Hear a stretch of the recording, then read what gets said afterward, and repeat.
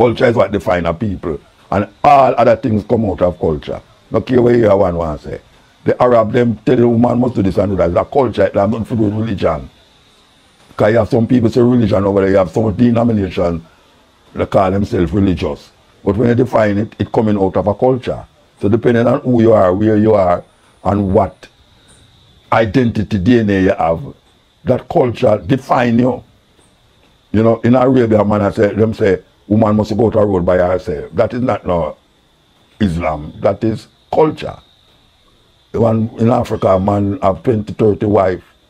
That is not religion. That is culture. Because that culture might not define the next set of people. So culture is the basis of all human existence and foundation. And we have to understand it from that level.